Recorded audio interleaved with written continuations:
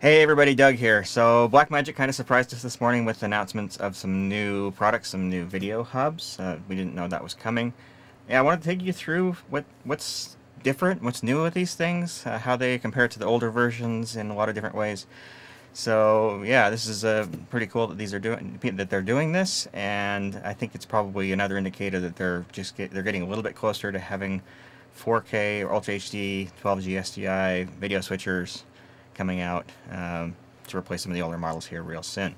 So the new products are called Smart Video Hub, and if you're not familiar with that product line, let me kind of briefly describe what it's about. These are actually really cool things to have. They're routing switchers, and so what these allow you to do is to reroute your signals, video signals, SDI video signals, from any source to any destination. So say for example you've got 5 cameras hooked up, you've got 3 video recorders hooked up, you've got 5 computers hooked up as video sources, and then you've got destinations going to your video switcher, your streaming encoder, recorders, any number of different things, like capture device for a computer. So what this allows you to do is to take any one of those various sources and send that to any of your destinations, and it can be more than one destination. So if you wanted to take, for example, the program output of your switcher, you connect that to one of the inputs on the Smart Video Hub, and then within the Smart Video Hub you're able to take that signal and send it to as many places as you want. So you can send it to your recorders, you can send it to several different monitors, you can send it to a monitor that's way out in a cry room or whatever. So it allows you to reroute signals without having to move any cables around, and not just reroute them, but also duplicate them. So if you wanted to have your program output from your switcher go to 40 different destinations, you can do that.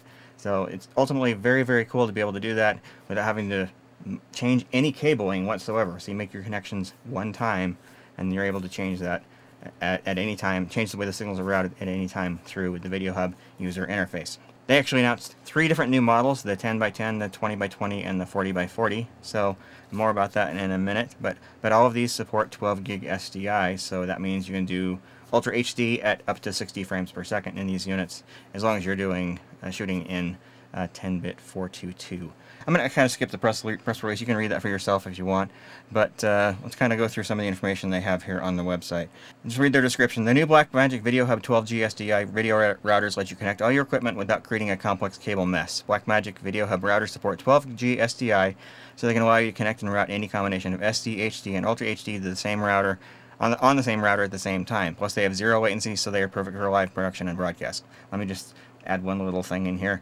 0 latency, that's always been a feature. That's not new. They're really touting that with these announcements, but that's something all of them have always had, except the clean switch. The design features an elegant front panel with LCD for labels and even live video, shortcut buttons, and a machine metal spin knob with soft rubber coating that lets you browse video sources. Ethernet is also included, so you can remotely control the router using a range of external hardware or software control panels. Alright, so a lot of words there to basically say you can route any input to any output, and any of those can be, any of your sources can be any video standard from SD all the way up through Ultra HD, and it's able to handle that just fine. It doesn't do any sort of conversion of the signals at all. It just takes whatever signal is coming in on an input and sends it to an output exactly as it arrives on the input. So no that sort of conversions, no changing of the signal whatsoever. So here's a look at the front panel, then we'll take a look at the back panel. You can see the 10x10, 10 inputs, 10 outputs, 20 inputs, 20 outputs, and so forth. You can see that the 40x40 model also has 2 power inputs on it, so that's redundant power supplies. So that's just in case of failure. So if one of the power supplies in the unit actually dies, if you have the other one connected up, it will still keep running.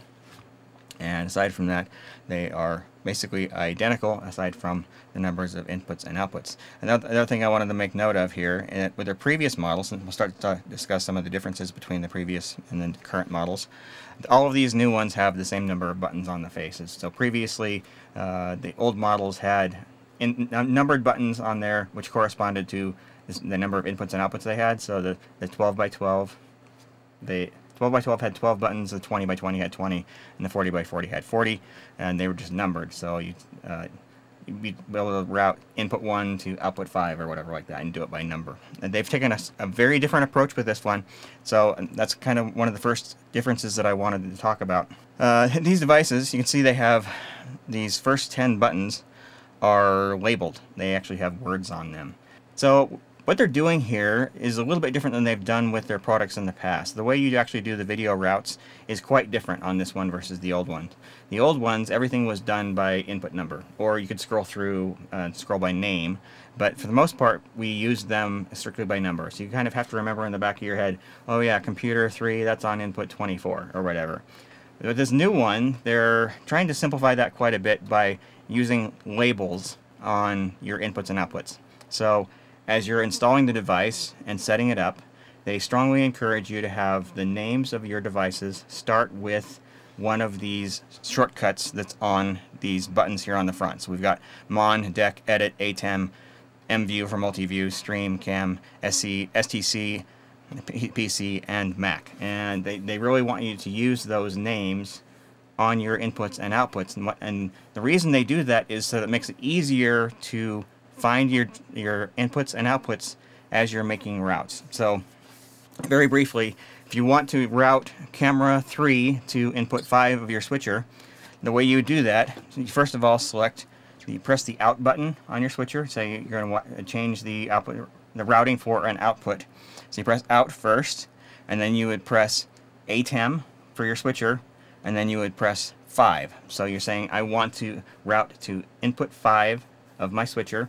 And then from there, you press the in button, and you say cam, and then you would press 3. So that you tell that you want to output, I want to have the video source come from camera 3. And it doesn't matter which physical input those are, input or output those are plugged into, because you've set up the device when you configured it with the names corresponding to what those sources and destinations are. It's able to filter that and allow you to get to those things a lot faster. In theory, it should be a much easier way to do your routing on your devices, because you're not having to remember, oh yeah, camera 5, that's on input 16 or whatever. So you just say camera 5 and it knows exactly which input that is by name, and you're using these buttons to filter the list. So essentially what's happening is when you press the ATEM button, it reduces the number of inputs or outputs that it has to cycle through based on those that actually have the name ATEM, or a name that starts with ATEM, and then the number that comes after that. So by pressing those buttons, you're essentially filtering from the list of all the inputs or outputs that are on the device down to hopefully just the one that you want.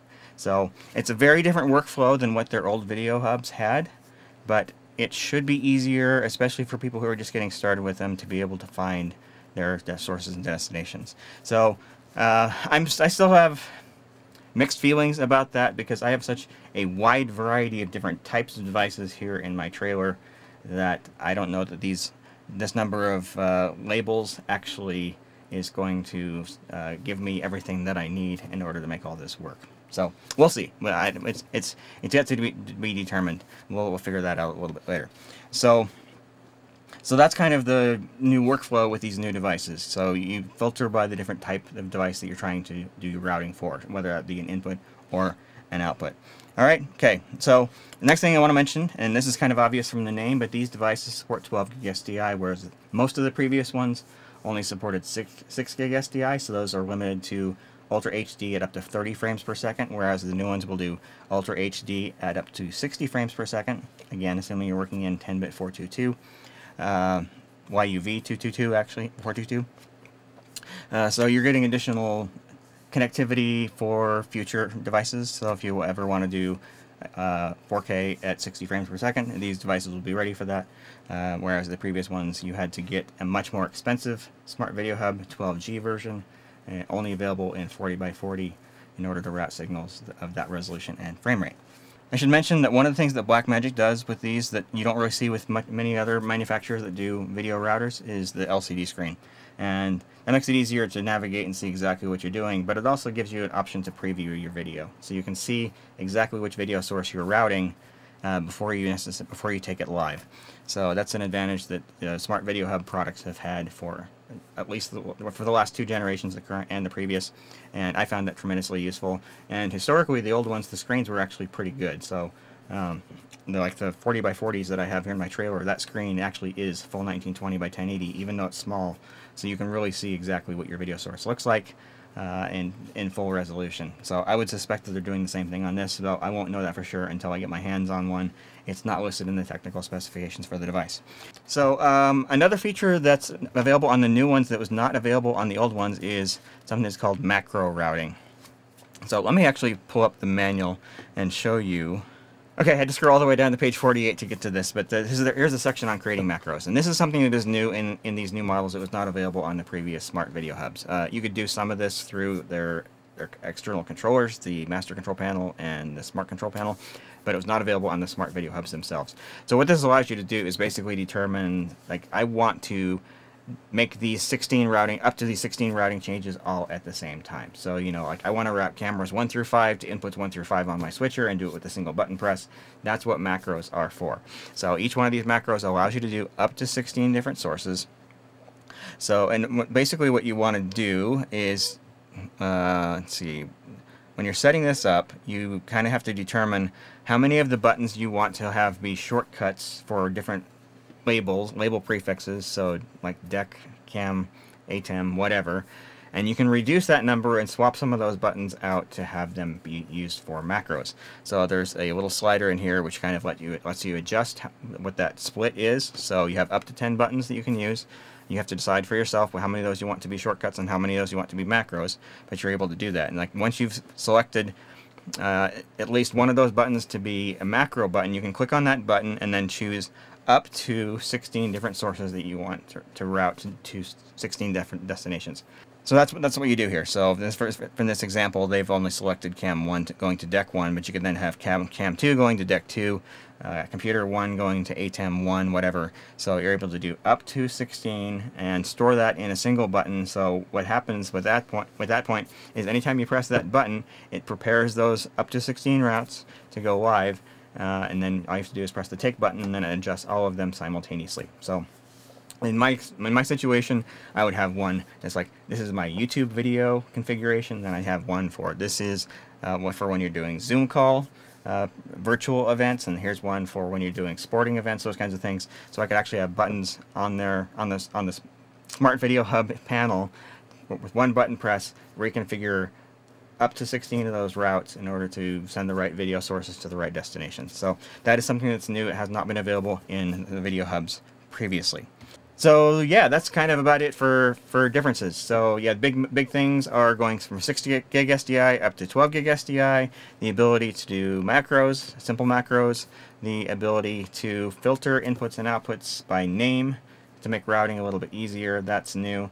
The other thing is I noticed that the power consumption on these is significantly lower than the old ones too. So for example, the 40x40, the old 12 gig version consumed, it was, I can't remember the exact number, but it was upwards of 100 watts. The new one consumes 45, so basically half the power consumption, which is always great, and which also means less heat as well. So you can put these in an equipment rack without having to worry about them heating up as much, and probably that also means that less fan noise as well.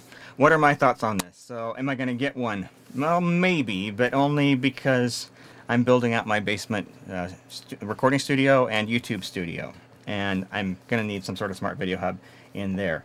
If I didn't have that project going on, no, I wouldn't be buying one, because the smart video hubs that I have in my here in my trailer already do what I need to do. So there's no compelling reason for me to upgrade those. Not really much by the way of additional functionality, especially considering that a lot of this label functionality is available in their Master Control product as well, Master Control Pro product as well. So no, I probably won't be getting one, at least not for purchase, at least not right away. With the exception of I will probably be getting one for my recording studio when the time comes for that. So I may take the opportunity to upgrade one in the trailer to one of the new ones and then move my 40x40 from the trailer to my studio.